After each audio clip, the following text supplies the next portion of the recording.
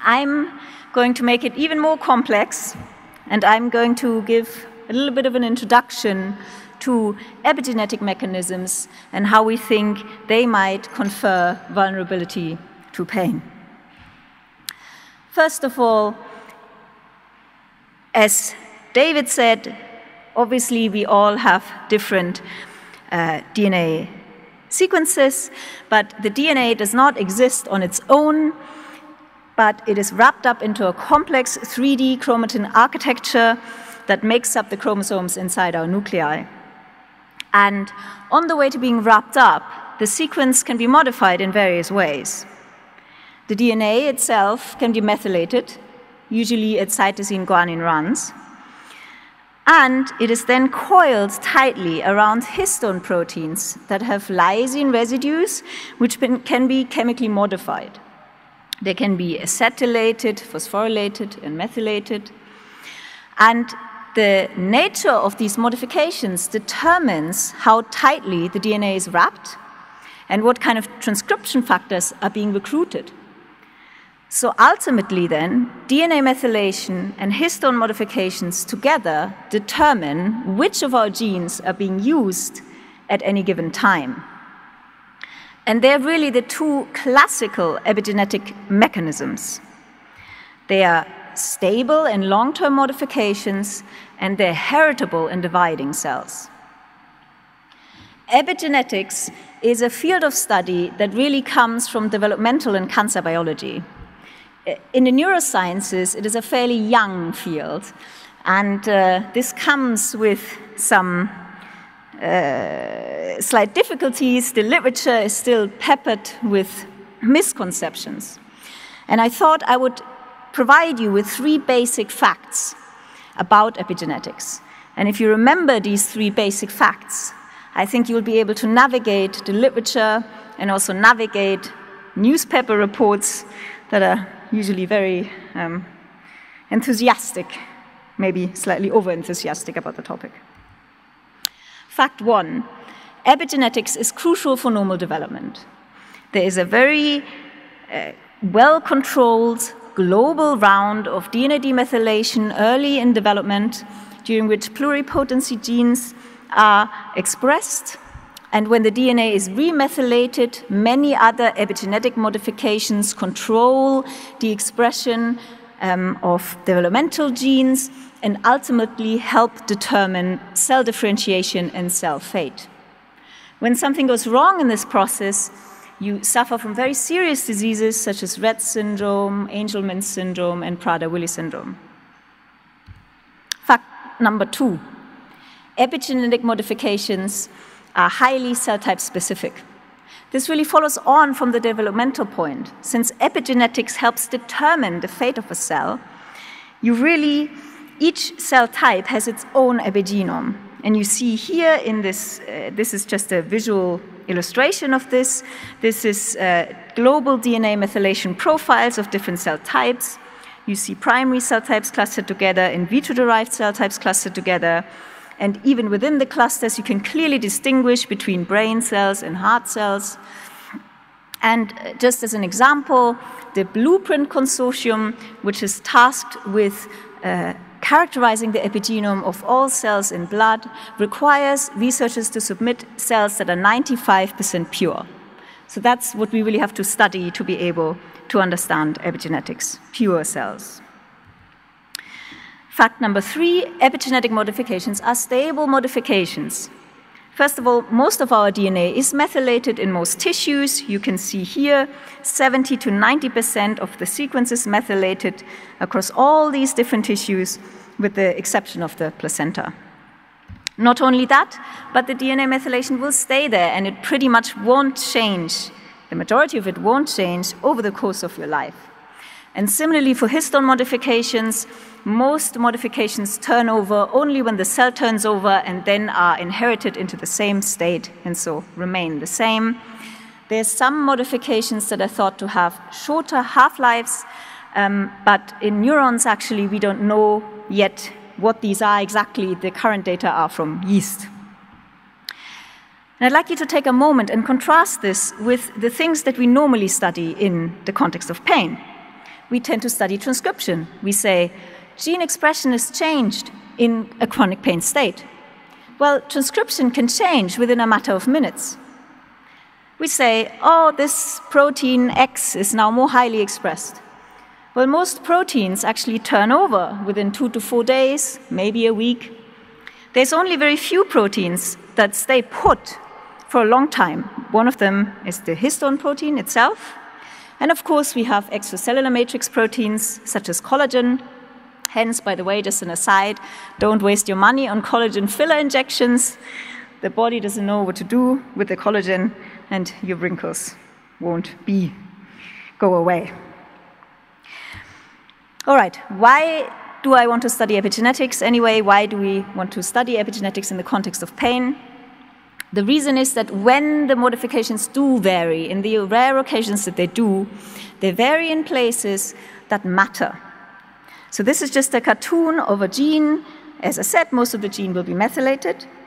But you have important regions that regulate the expression of the gene. You have the transcriptional start site or promoter, and you have so-called enhancer regions that from far away help regulate whether the gene is expressed or not. So you have transcription factors binding these enhancer and promoter regions, and it's exactly in these regulatory regions that DNA methylation varies between individuals and between conditions. And secondly, the variation in the epigenome seems to increase over time. This is some data collected in monozygotic twins. So remember, monozygotic twins don't just have the same DNA, but they also come from the same zygote, and it's thought that the zygote determines your epigenome. Hence, your clone will never be really the same because it has the same DNA, but it has a different zygote. And you see in 3-year-old monozygotic twins, as one would expect, their global DNA methylation and histone acetylation levels are very similar. When you compare this to 50-year-old twins, suddenly you see big changes emerging. So this is suggestive of the fact that what happens to us throughout our lifetimes can have an impact on our epigenome. So really, what's our hypothesis? The hypothesis is that we have our DNA sequence, and as David showed, in the DNA sequence itself, already you may have certain variants that predispose you towards pain. On top of that, you have the epigenome that you're born with, and that already may be different from that of your sister or your neighbor and predispose you towards having certain genes more highly or lowly expressed towards pain. On top of that, you live your life, and bad things happen sometimes. You may have a road accident, which we heard yesterday may increase your risk of chronic pain. You may have to have surgery, hopefully then performed by Henrik, because then you have a much better chance of not developing pain. And these adverse events may change some epigenetic modifications. And because the epigenetic modifications are in important regulatory regions, and because they remain stable over long periods of time, they may then be able to sustain the long-term sensitization that we see in the nociceptive system and that we believe might be responsible for the development of chronic pain. Now, that's the hypothesis. What's the evidence? I'm not going to lie, we don't have evidence to support this beautiful causal chain that I've drawn here. But we have some evidence beginning to emerge that supports that pain perception is influenced by our epigenome, and we also have some evidence that chronic pain can change our epigenome. And I'm going to quickly talk you through 2 pieces of evidence that demonstrate this. One is a twin study and one is an animal study. First, the twin study. Here we have again data from the Twins UK unit at King's College London. We're really lucky to be able to collaborate with this amazing research and the resource and the researchers there. This was Tim Spector, Francis Williams, my boss, Steve McMahon, and Jordana Bell, and many other people. They phenotyped 2,000 twin pairs, and they looked at the heat pain threshold, so when does heat start to hurt, and the heat pain super threshold, when does the heat become unbearable. Obviously, these 2 measures are correlated. And then they picked twin pairs where one twin had a very low threshold and the other twin had a very high threshold. So these twins have the same DNA, but they have very different perceptions. So the hypothesis was that maybe what is different is their epigenome. And so Jordana performed genome-wide DNA methylation, and indeed she found that methylation at a specific gene, the TRPA1 gene that David already mentioned, was inversely correlated with heat pain sensitivity. So for instance, if you look here more closely, you have one twin with a high heat pain threshold and low DNA methylation, and her sister with a low heat pain threshold and high DNA methylation. So this was really the first evidence that the state of our epigenome is maybe related to how we perceive pain. As with all epigenome-wide methylation studies in the field of neuroscience at the moment, or 99%, the study was conducted in blood. As I said before, cell type specificity is really important. We don't know what this means for the epigenome in neurons. And so to offset that, Jordana has done something very important. She has validated some of these findings in skin tissue, which is a bit more relevant. She looked at TRPA1 gene expression, and the results were in line with what you would expect. Someone who has a low heat pain threshold had low TRPA1 gene expression, which is what you would expect when you have high methylation. And the opposite, when you have high heat pain threshold, you have high expression because you have low DNA methylation. So it's a very nice example of what you can do in humans. But what you can't do in humans, you can't study directly the cell types that are involved in the perception and in the development of chronic pain. So for this, we really have to move in an animal model. We looked at spinal cord microglia, mainly because these are the cells that we can extract and isolate and purify currently in sufficient numbers to do this kind of work. You will all know that microglia are very important for the development and maintenance of chronic neuropathic pain, certainly in animals, but also in humans. Fresh imaging data suggests that they're also very important. And we can use novel flow cytometry and flow cell sorting methods to isolate these microglia. This is just an example of what it looks like. I have a marker for monocytes on the x-axis, CD11b, and a special marker made by collaborators in Harvard for resident microglia, the P2Y12 receptor, on the y-axis. And you can see that the immune cells are isolated from the spinal cord of the mice, whether they're injured or regular mice. The vast majority of them are resident microglia, and I can purify them and obtain these 95% pure populations that we really need to look at the epigenome. Why did we want to do this? We wanted to study enhancers. As I mentioned before, enhancers are these regulatory regions that control the expression of genes further downstream. We can identify enhancers by looking at places in the genome where there is a single methyl group at lysine residue 4 of histone 3. It just so happens that when this particular histone mark is present in the genome, you usually find an enhancer region associated with it. And we wanted to study regulatory regions, particularly in immune cells, because it has been shown that in macrophages, which are the peripheral equivalent of microglia, you have a very new and exciting phenomenon. So most regulatory regions in macrophages will be there from birth. Most enhancers will be there from birth.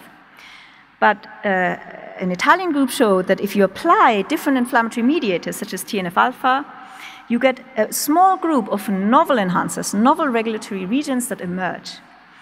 And if you apply another inflammatory mediator, like IL-1 beta, you get another group of enhancers that emerges. And if you apply yet another mediator that's functionally quite different, like, say, IL-4, you get a third set of enhancers that emerges, which is quite different from the first two sets.